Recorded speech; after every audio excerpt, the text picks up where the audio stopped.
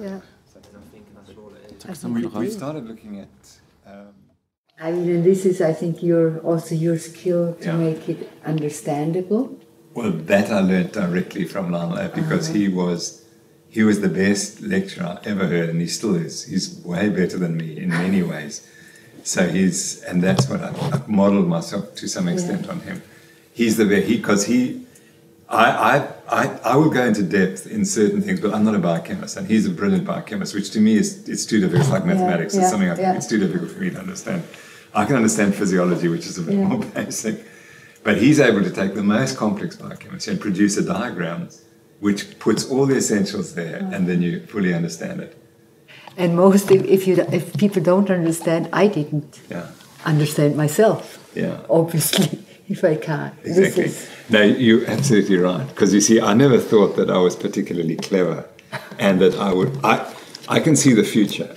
I know what's going to happen in the future. That's my strength. A vision. I've got the vision, and as soon as I read something, I'll say, okay, this is the truth, and this is what's going to happen. But it often takes me a long time to get to a concept. So I'll work on it, and then suddenly it'll appear, and then I fully understand it. And when I fully understand it, then I'm able to explain it properly. But the key is that unless I can understand it fully and then explain it to other people, then I don't understand it.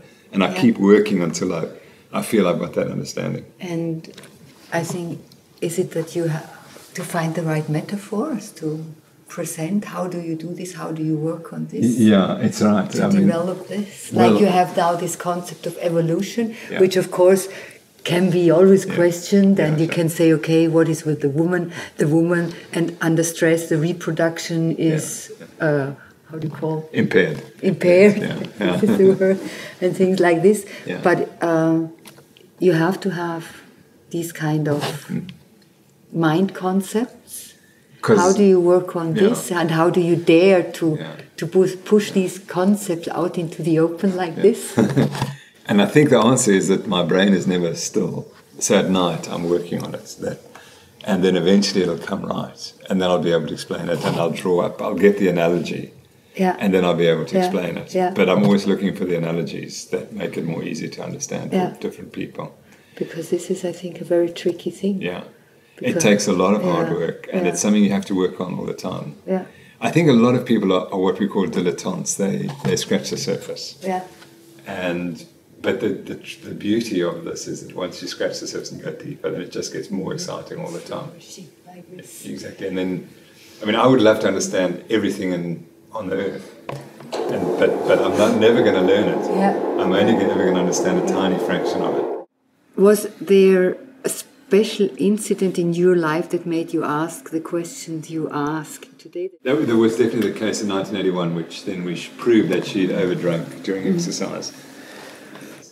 The irony was that that happened in June 1981, and the month before I'd written an article saying that when you're running you must drink as much as you possibly can.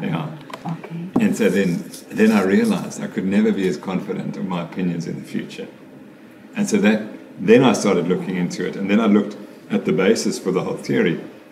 And it turned out that two South Africans, who in fact had wanted to employ me on the chamber in the mines in South Africa, had in 1969 said that the more dehydrated you become, the higher your body temperature, and the greater your risk of having heat stroke.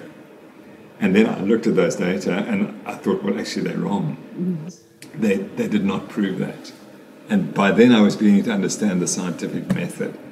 And they hadn't proved causation, they just proved association. And then I began to realize that association doesn't prove causation.